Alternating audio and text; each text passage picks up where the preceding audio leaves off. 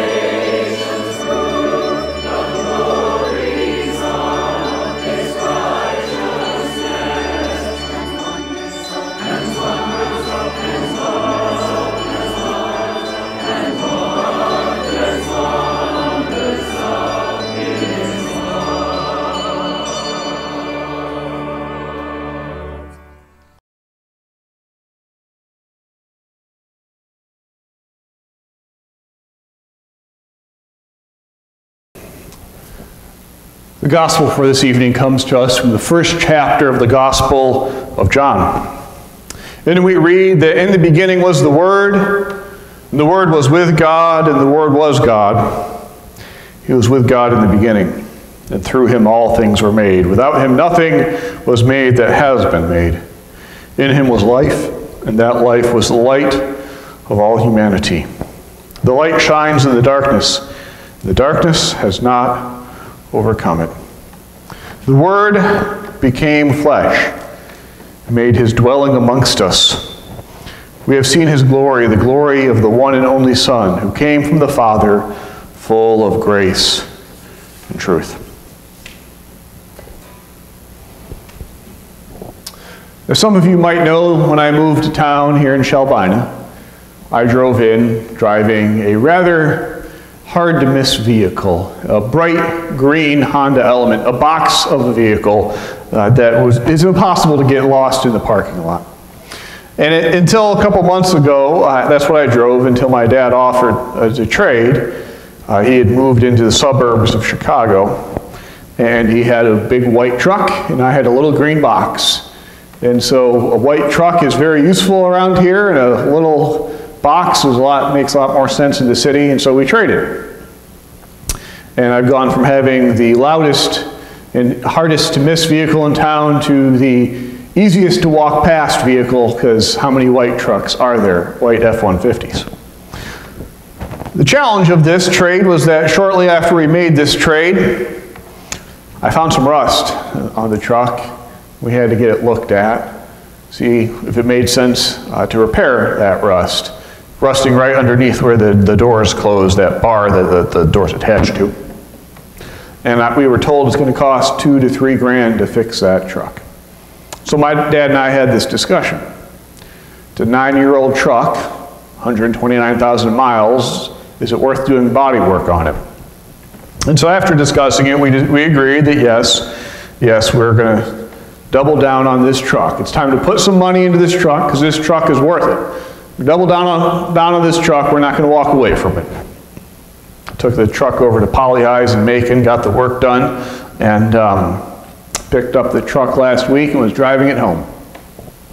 As I was driving it home, I was contemplating this question. I was pondering, like, when do you double down and when do you walk away? And it depends on the situation, right? It depends on what you're looking at. We're thinking about this truck, right? It's a matter of value. This is how much the truck is worth. This is how much it's going to cost to repair. And you know as soon as you start doing a repair that repairs always cost more than you expect, because same way you cut into drywall, you cut into metal, you open it up, and there's always going to be more going on. And so that couple $1,000 to repair it turned out to be quite a bit more, actually. Looks good now, though, right? And so there's that question of, like, if it's a straight-up value calculation, like how much is it worth, how much to repair it, that's one thing. But sometimes when you're looking whether to double down on something or not, it's not a matter of just like a straight-line value. Sometimes it's a matter of, do you love it? Right? Do you love it? And there's a vehicle out there that I would fix no matter how much it cost. There's a 1980 Trans Am that sits in Walter's Service Garage over in Macon, Missouri. It's a white Trans Am.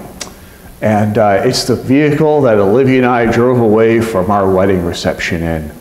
And it's just an amazing car. My father-in-law is the original owner, 1980 Trans Am, original tires, original wheels, original everything. And if it came down to it and we had to repair that, it would just be a matter of what does it take, not how much does it cost. If you will forgive the comparison, let me ask, contemplate ourselves. How much body work do we need, right? How much body work do we need? All of us need something, right? If we're going to think of our lives in that fashion, all of us have a little bit of rust. Maybe we look better, some look worse, I don't know. But this is a question of, like, in the same way that we think about when we're looking at repairing vehicles, what's the worth, right? Is it worth repairing, or is it a vehicle that we love and we're going to repair no matter what? Looking at what we're celebrating this evening. We are celebrating that the Word becomes flesh. We're celebrating that the Son of God came to live amongst humanity. The colloquial way of translating that is that God moved into the neighborhood, moved in to be amongst us and with us, fully divine, fully human. And this is an amazing statement of how God sees us, because it tells us two things. It tells us, first, that we need it. Right? It tells us that we need the body work. All of us. Right? Because God has already given the 10 Commandments. That didn't work. God has already sent the kings. That didn't work. God has already sent the prophets. That wasn't enough. Now, we need it, and God's going to do something about it. And so God shows up himself. Right? So this tells us first that there really is a problem. We really do need the body work. Right? And second, it tells us something about how God sees us. That God loves us so much that God would do this. God would come to be amongst us. That God is going to double down on getting this car repaired. God's going to make sure that this body work gets taken care of. We're not trucks. We're Trans Ams, if you follow along how at least I think of vehicles, right? Trucks you use and then they're done, but that Trans Am, I will love that vehicle the rest of my life. In the same way, that's how God sees us. God's going to do whatever it takes for us. And so that's why we're celebrating. We're remembering that God came to be amongst us. And so I want you to know tonight that you're the Trans Am, right? God will do whatever it takes for you to be able to be healed, for you to be able to be made whole, for you to be able to follow Jesus in this life and into the life to come, into the kingdom that is to come. That all begins with the birth of Jesus, whose birth we celebrate this evening. Thanks be to God. We need the work, but God's going to double down on us. God already has. Amen.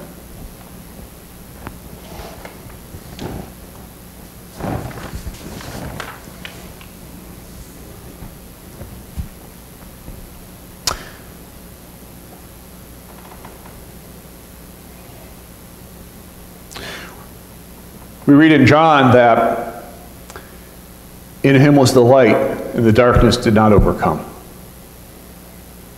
I hope that at some point on Christmas Eve, after night falls, you can light a candle. Take a moment and read some of the Gospels. Read some John and the way that Jesus gets involved in people's lives.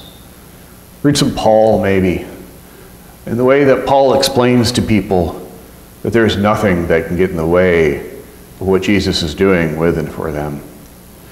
Read at the end of Revelation, Revelation 21 and 22, and read about the way that the kingdom is coming. We're heading towards a time when there will be the leaves for the healing of the nations, plucked from the trees by the sides, either side of the river of life, in the Garden of Eden, surrounded by the New Jerusalem. I hope you can take a moment to read a little bit, to think through some of what is made possible because of the birth of this child who we celebrate this evening. May the light of Jesus Christ guide you through this life and into the life to come. May the peace of Jesus Christ sustain you this day and always. In the name of the Father, and the Son, and the Holy Spirit. Amen.